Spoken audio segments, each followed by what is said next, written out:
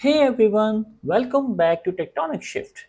Today, I'm going to show you how to squash the entire history of a Git branch into a single commit. This is a great way to clean up your repository before merging a future branch into master or main branch. Let's dive right in. First, let's quickly talk about what squashing is. Squashing in Git allows you to combine multiple commits into a single commit. This can help in making the commit history more readable and manageable.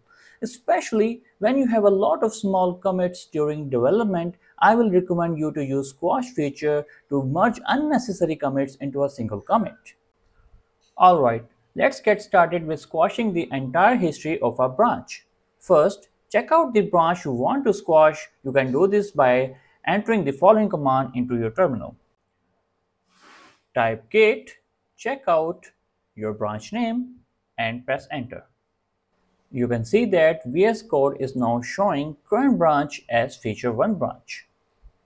If we now see the branch history by entering git log command, we can see the unnecessary commits we don't want in our branch. Now we will create an orphan branch. This is a branch without any commit history, essentially starting from scratch. Simply type git checkout --orphan your branch name. In this case, our branch name is and can be like future1_new. Add all your files to this new orphan branch and commit them. This will be the single commit with all your changes. We can commit our changes now by entering git commit -m in inverted commas our commit message, which is here is initial commit with squashed history. Now we will delete the old branch and rename the new branch to the original branch name.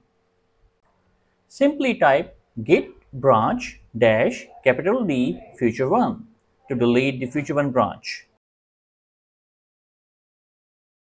And then type git branch -m future1 to rename your current branch, which is checkout, as future1_new, so it will rename it to the future1 branch. Until now, all of our changes were saved locally. Now, force push the new branch to the remote repository to override the old history. Enter git push --force origin feature1. And that's it. You have successfully squashed the entire history of your branch into a single commit. Now, we will verify it in our remote repository. Just select the same branch, that is future1 in our case, to see its history. You can see that the future1 branch has only a single commit message, initial commit with squashed history we just have pushed remotely. That's all for today.